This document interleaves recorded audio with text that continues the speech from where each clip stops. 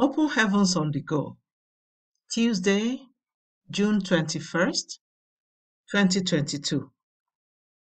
Topic: Thank God for what you have. Memory verse: 1 Corinthians 10:10.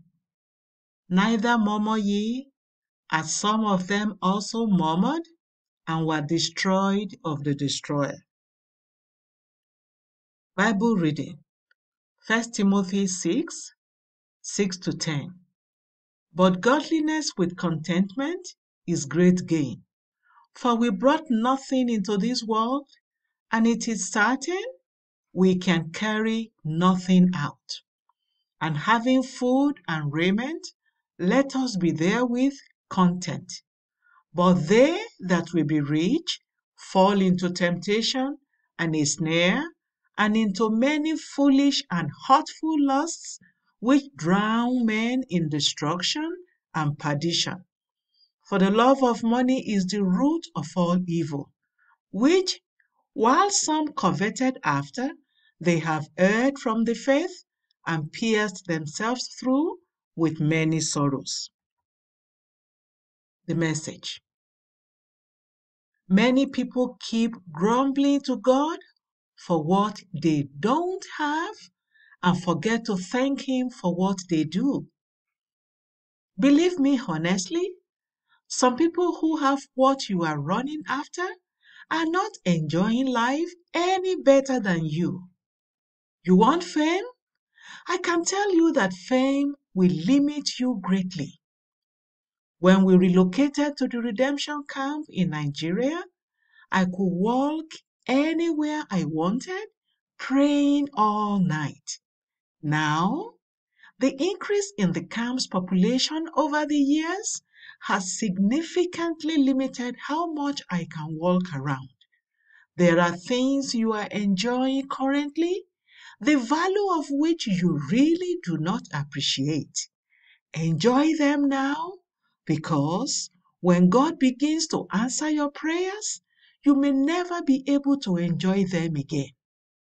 1 Timothy 6 says that godliness with contentment is great gain. What exactly are you seeking that has made you ungrateful to God? Proverbs 23:5 says that money can develop wings and fly away. Are you going to fly after it? When the money comes, you will discover, like the Bible says in Ecclesiastes 5:10, that it does not satisfy those who love it. Many years ago, I spent a night at the house of a very wealthy man.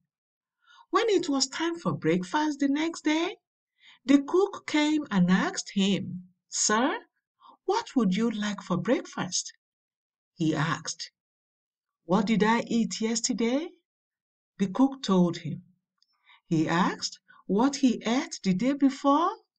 The cook told him. After so much deliberation, they finally decided on bread with eggs. Another round of deliberation started when the cook asked, "What kind of eggs do you want? Fried, scrambled, boiled?" After a lot of talk, he decided that he wanted the eggs boiled. The cook then asked, "How do you want the egg cooked? Hard boiled, medium boiled, soft boiled?" He answered, "Medium boiled."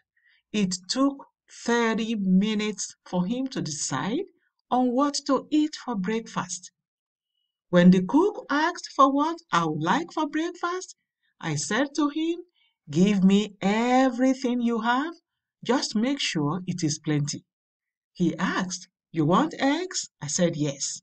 "How do you want the eggs?" I said, "Whatever way you want it." He said, "How about an omelette?" I said, "Just make sure you put everything in the omelette." I don't have so much, but I have a good appetite. I rejoice and glorify God for that. Are you grateful to God that at least you can eat? Be grateful for what you have. Stop complaining about what you don't. God is faithful and He will meet all your needs at the right time. Prayer point.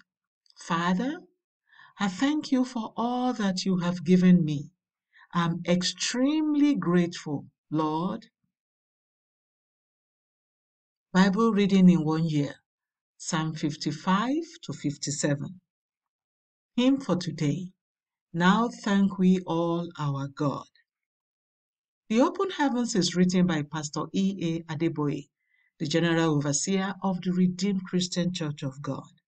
God bless you.